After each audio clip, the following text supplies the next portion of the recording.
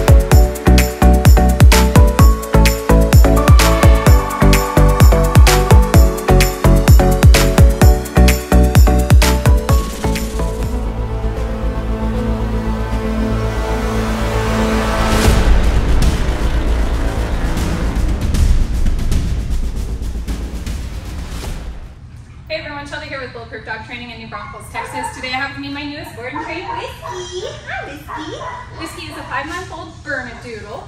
He was dropped off today because his parents say he has some typical puppy issues. He likes to pull on the leash, he likes to nip, he'll try and grab things right out of your hand that he thinks are his, and he likes to jump on people.